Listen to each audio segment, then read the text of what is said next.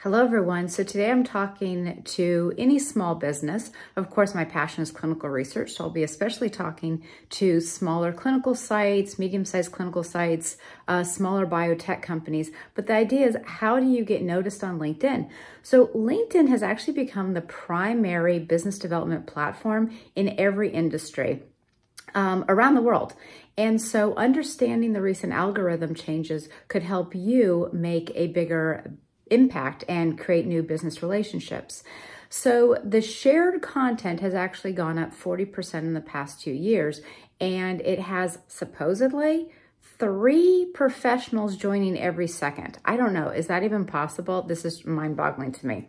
So big changes happened to the LinkedIn feed this year. So there are fewer selfies, less irrelevant material. What they found, I'm going to look at this, is that LinkedIn users want content that is relevant and grounded in knowledge and advice. So I can think of a few people in clinical research who use memes, but you'll notice that the content they write that goes with the memes is always relevant, has an intriguing concept, often one that causes or leads people to have conversation about it. It's not just a meme. It's not just a picture, right? There's content. And that's what I really want to talk to you about in terms of creating engaging content, because it's not enough to just share a post. If you just share it, the algorithm doesn't do much with that. They're really looking at making the right connections. So they being LinkedIn. So here's what I would say to you. I'm trying to make this as brief as possible. First of all, ask yourself who you're trying to reach. Who is your post relevant to? And usually the best answer for LinkedIn is to do posts that contain knowledge that you have that can help people in your field, right? So I might have knowledge about LinkedIn. I'm trying to share it with you. Someone else might have knowledge about decentralized clinical trials. They're trying to share with you. That's what the algorithm is looking for. Also, stick to areas in which you have authority. And one really good way to look at this is, does your LinkedIn profile say that you are an expert in let's see, change management? Then maybe you should be talking about change management. Are you an expert in clinical trials, in remote data monitoring, anything? Obviously, you can expand this to any business. Go ahead and have your content and your profile match. That would be the ideal. So that way LinkedIn starts to identify you as an authority. For example, when I looked at my LinkedIn profile, it says that I'm associated with, I think, 4 or 5 hashtags. I didn't add those hashtags. Those hashtags come in from other ways that are there. Now you can add hashtags as well. The better your authority and knowledge-based content, the more LinkedIn will automatically show your content to other people in your field. And then going back to the sharing posts, if you do share posts, be sure to add your own perspective and opinions. Don't just copy generic content.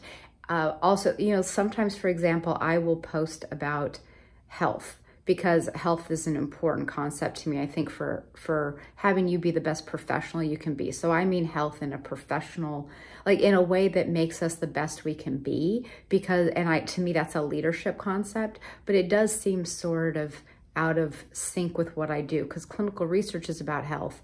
Leadership involves health in my mind, but that's not really obvious.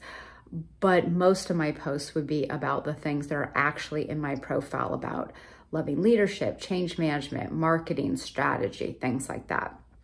And those are always the highest ranking posts, is when, so LinkedIn uses AI to rank unique posts higher than shared posts with repeated content. So be brave, share what you actually think, share your advice, share your personality. That's what becomes the highest ranking.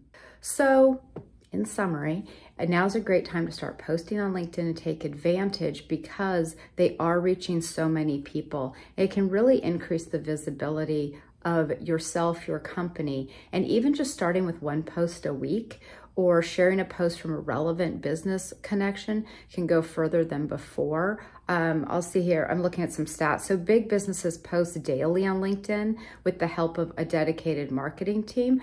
As your business grows, I think you'll notice the benefits of posting more often, but seriously, once a week would make a big difference to the people who follow you, because posts on LinkedIn are now 10% more likely to be seen by your followers.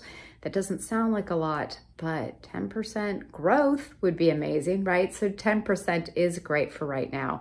And I hope that you will look for ways to post, think of things, don't just share them, share your personality, share your advice. I can give you some great examples, but of course it would be wrong to single out some people as being so great at it and not others. So I hope you enjoy LinkedIn. I've been surprised how much I've enjoyed it, especially connections I've made. They contact me all the time, and it's really interesting what people are up to in the world. Enjoy. Bye.